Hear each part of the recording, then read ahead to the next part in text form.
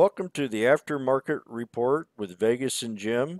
Today is November 5th, 2018, and I'm going to hand this right over to Vegas. Hi, good evening, everyone. Hope you guys had a really good weekend. And just before we get started, I've had a lot of people requesting information on the over-the-counter stock market coaching classes.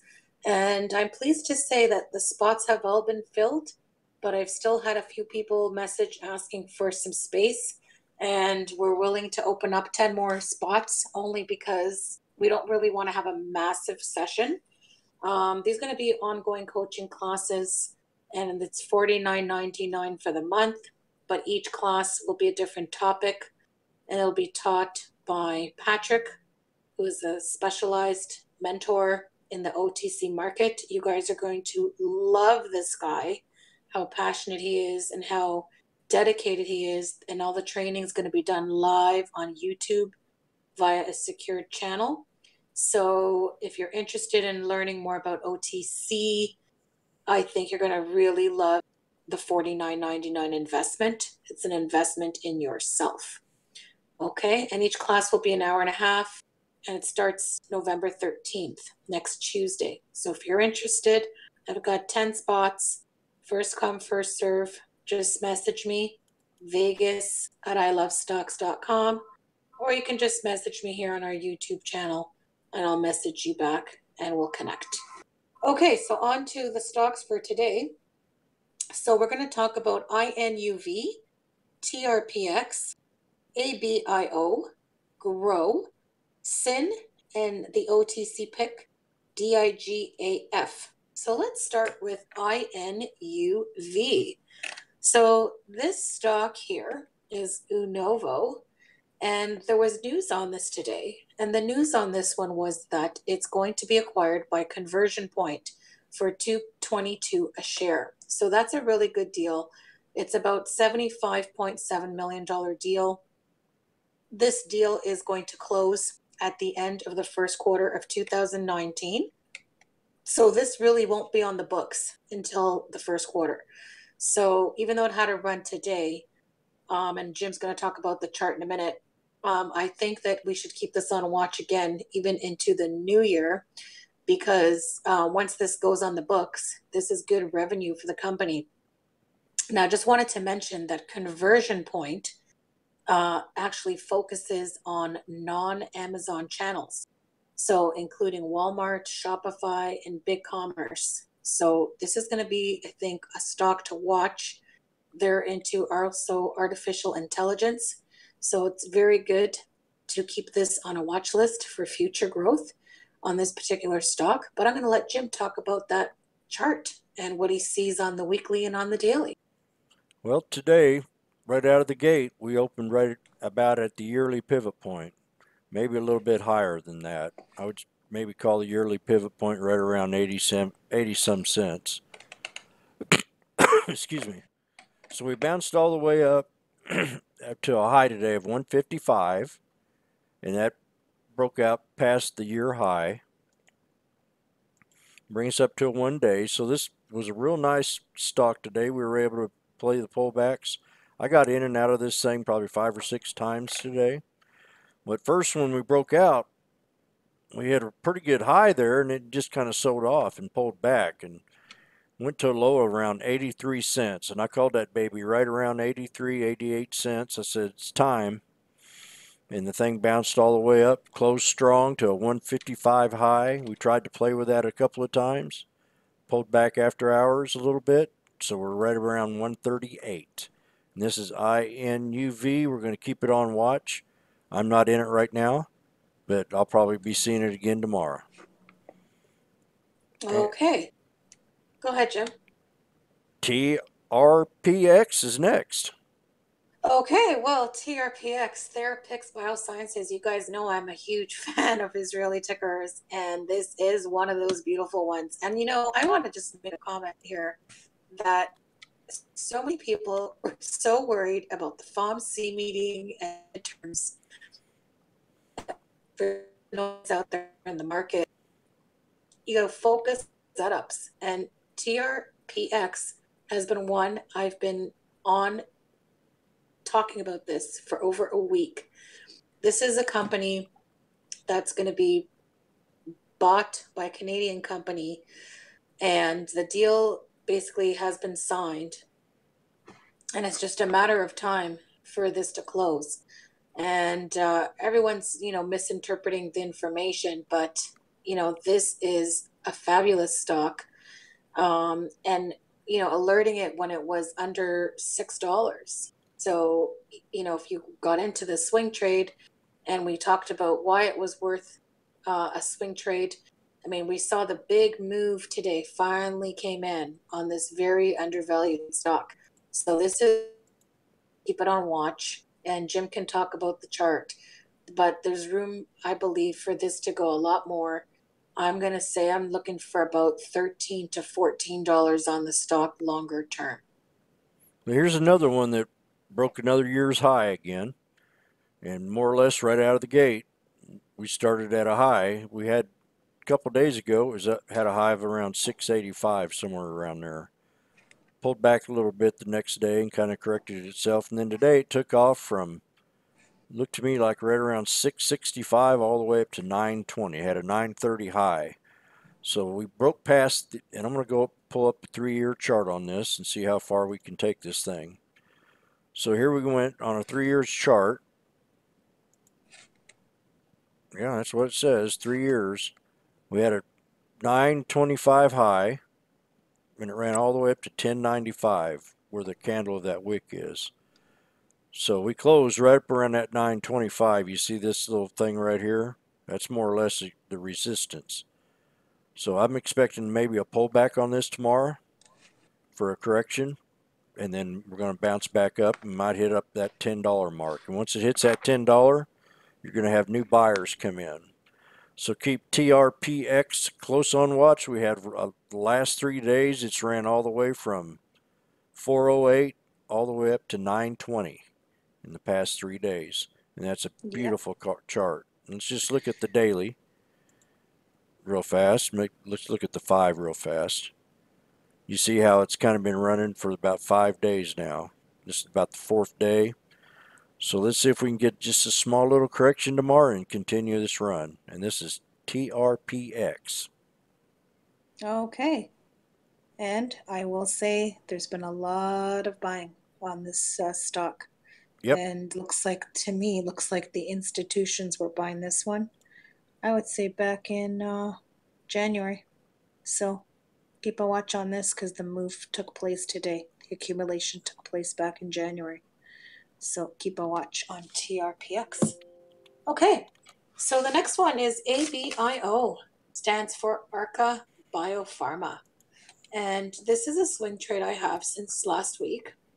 And the reason I'm swing trading this one is that I am waiting to hear for some FDA news on ABIO. Further to that, the weekly chart is really, really, really nice. And Jim's going to talk about the chart, but ABIO, we are waiting to hear some potential news. Now, again, as you guys know, ABIO could have good news or maybe not. So when you're into these biotech stocks, you have to make sure, that if you're going to swing this or hold on to this in anticipation that the news is going to be good news, then, there's always a risk that the news could actually not be in our favor. So, to be honest, I've been in this stock since 64.95. Okay. And today it tapped about 88, almost 89. So I'm going to start moving up stop losses because, I'm up, not, pretty good right now. It's not a huge gain, but decent enough that there's some good profits here. So again, if you're in this from a swing trade, that's great, but I think there'll be some continuation here. We don't know when this news is coming. I know that it was supposed to tentatively come around November 2nd, which was Friday. So we could be hearing something any day. I mean, we could even hear something tomorrow. I don't know. All we know is that based on the FDA follow-up, we calculated that it should have been released around the November 2nd. So give or take, a couple weeks. So again, keep this on watch, and Jim can talk about that beautiful chart. Yep. So I'm looking at ABIO, and today we come real close to hitting a real good resistance, and that's right there at 90 cents. I think I had 902 on here. And your next resistance after that, you're going to be running up to around 97. And then past that one, you got a little past a buck. And this thing is, if it gets the news, it can go ahead and bounce up real fast and pull back. I mean, we could hit this other resistance up here right around 119, 120. So basically, keep this on watch. It's bullish right now.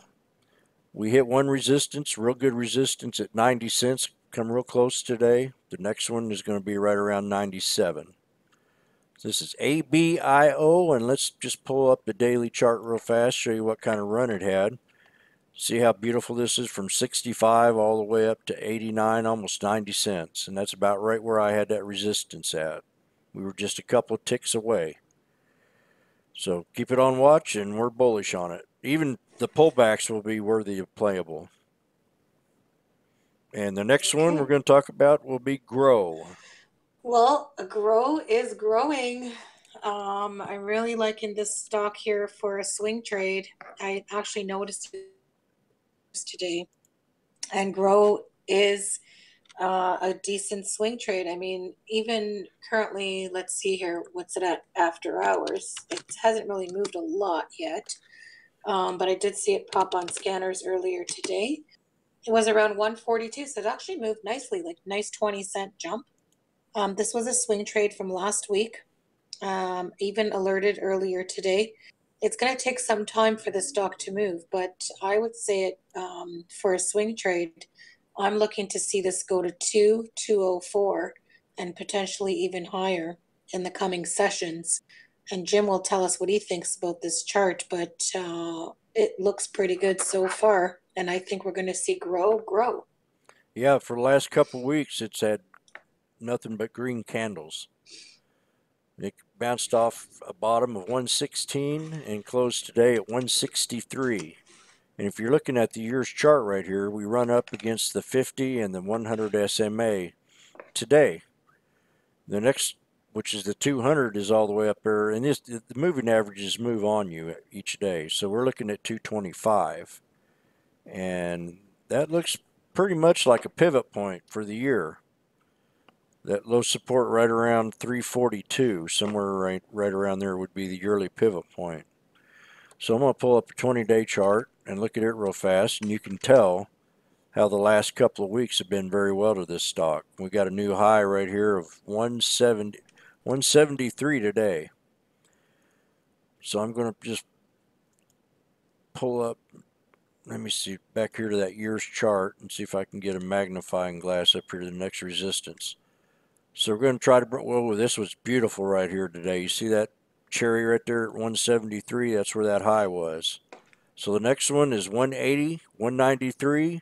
I think the misses can bring it up to about 213 maybe, to the 230. So if we keep this on watch, it seems like it's in a bullish channel right now. And we did hit the 50 and the 100 SMA. So let's see if we can get a little bitty correction pullback, not much, and keep continuing up. And this is GROW, GROW. Okay. And the next one is SYN, synthetic biologics. This one's been popping on scanners for since last week. It's been moving slowly but surely. It's actually had a nice pocket pivot, when the stock closed up and the volume for the day is higher than any other volume in the last 10 days. And that's what happened today on on SYN. And I think SYN, you have to remember they did a shelf offering, and that's because they don't need any additional cash. They didn't do a shelf offering, they did an offering. But that's also so that they would have funds to continue with their SYN 04 and 010, which I've mentioned before. And, they don't need anybody to partner up with them. I think they're going to take their drugs and eventually get it to a phase 3 where they can commercialize the drug. And then when they get to a phase 3, they're probably going to then be approached, either a buyout or a partnership, or something's going to happen. Or there's going to be some sort of pharmaceutical company that's going to want to scoop up this drug and commercialize it and do some sort of partnership, because this drug they're making is really for people that have IBS, which is a big problem in the world and a very painful experience. So I think if this drug can get to commercial phase 3 and they can release a PR down the road, the stock will fly, because the float is very low. And now that they don't have any debts, this is just, the company's in very good shape to proceed with whatever comes their way next. And hopefully it's going to be future positive news. And that's really what we're looking to hear in the future with SYN. But currently, as a swing setup, it's a bullish swing, and it's a good one to have. Jim, what do you think about that chart? Well, I'm loving the chart. It looks to me like it's had a little bit of drama here. I mean, just on, and I know this has had, I'm pretty sure it's had splits and everything else. So SYN on my yearly chart. It has. Yeah. 2770 was a high, and we pulled all the way back to 78. And I think we hit a bottom again. As you notice, it started bouncing up a little bit. So let's pull up a 20-day. See how it kind of just sold off right there real hard, and then here we are at another bottom again. So I think this is a good bottom play. Keep it on watch. Definitely, I'm going to be probably zeroing in and out of it. And this is SYN, and let's just look at the daily chart today. And it did have a pretty nice little bullish run today, and it had a high of 93 cents. So we pulled back to the moving averages. I'd like to see maybe a low of about 86. If it hits that low of 86, then we could probably bounce back up from there. And this is SYN. Okay. So, oh, and just to mention too, on SYN, they do have their operational highlights and financial results after hours on Thursday, November the 8th. Yeah, so you might see people selling off, because a lot of people don't want to hold into earnings. So you might see that happen Thursday before the markets close. But then based on whatever happens with that call, you might see after hour buyers. So who knows what's going to happen here. I'm looking at a breakout. If it breaks out past 95 cents, you could take it up to 110. But it's got to break at 95. All right. That's SYN. We've seen this go up to $8 not too long ago, and this was after the split happened. So we'll see what happens on SYN.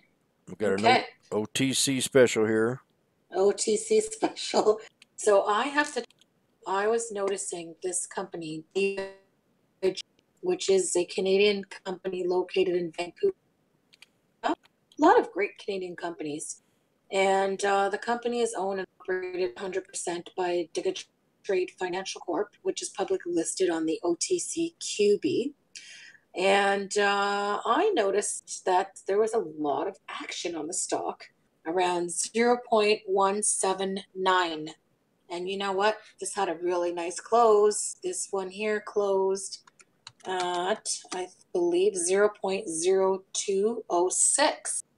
So I think we're going to look at some continuation. And, you know, this company is very similar to Grow, the one we talked about earlier. They're kind of in the same line of business. So you should keep that on your watch. And Jim, what are your thoughts on that chart? Because that had a pretty quick move. You know, within half an hour, this thing moved pretty nicely. Yeah, I think when I was in the room, I was calling about 245 maybe. We were going to see maybe tomorrow 245. And it actually bounced up a lot farther than what I thought it was going to do. We hit a resistance, and that's at 0.0206, and I'm seeing that here on the chart. And I'll magnify it just a little bit up here. You can see this high right here, and that's about right where we hit it, right there at 206. So the next resistance is going to be right at 243, 246, and then we could bounce it on up to around 277. So I think long, we're looking at around 37 maybe.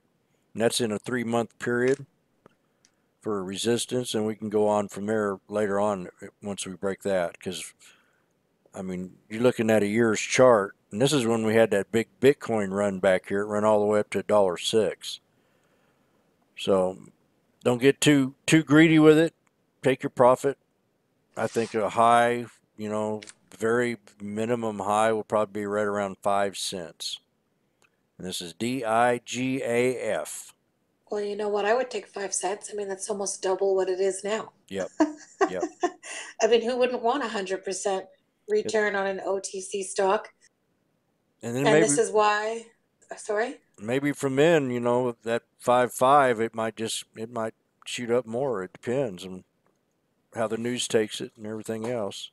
Exactly. And, this is why I'm interested myself. I'm going to sign up for that OTC class, because the coaching classes, because it's not going to be like a one-time event.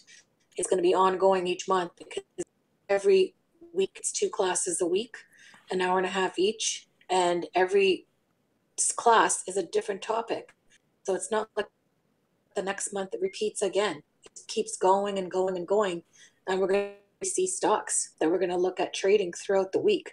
So I'm so excited about that, because I'm missing out on so many OTC ones, and the ones I've been catching, we've been, fortunate, because they've had news, and we've caught a lot of marijuana stocks in the OTC sector, but there's a lot of really other good ones that we haven't, caught on, because my focus isn't on OTC, but that's going to change. So I'm excited for what's coming starting next week, and look forward to sharing how that's going with the YouTubers. So stay tuned for some more OTC talk in our market updates. And that's all for tonight. Jim, do you have anything else to add? Nope. All right. Well, I hope you guys liked today's episode. I know we didn't have one yesterday and Friday. We don't really do one on Fridays, so we apologize for that, but we're back on track with our schedule. And thank you so much for following and subscribing, and for sharing your feedback. At the end of the day, we really try to do the videos to help the trading community. So thank you so much. And on that note, have a beautiful night and a great trading day tomorrow. Please take note of the ones we've talked about, and hopefully you'll be able to trade some green tomorrow. And we'll talk to you tomorrow on Tuesday, November 6th. Have a good evening. And this is Vegas, and this is Jim, and we wish you all a good night. This is the Aftermarket Report with Vegas and Jim, November the 5th, 2018. I love stocks.